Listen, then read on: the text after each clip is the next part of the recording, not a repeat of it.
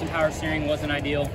I picked up an issue early on in the race, and I knew something wasn't right, and then we eventually lost power steering a couple laps later. So that wasn't good, but you know, this 20 group did amazing getting us back out there. The DeWalt Camry was really strong on restarts. I was always able to pick off a couple spots, and that's ultimately what got us our finish.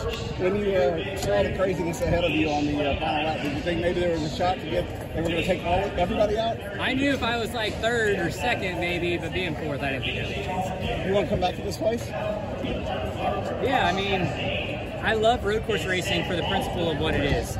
Seeing who can get a stock car around lefts and rights and jumps and curves and S's and all that stuff's super fun. I hate road course racing for the demo derby that it turns into at the end of the races. And with turn one as wide as it is, you're always going to have that here. Famous rider out there in Canada, hard to finish, but the conditions are pretty brutal. This is a good test for the summertime race. Yeah, I think it's going to be tough. You know, these cars are demanding for sure. What do you think about building momentum off of this race into the short track season that we're getting into now?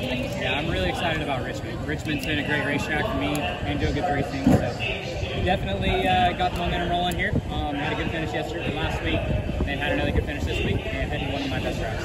I got one final. Is there anything you would do at this track to make it better, different for you guys in these cars? I think it is what it is. All right, thank you.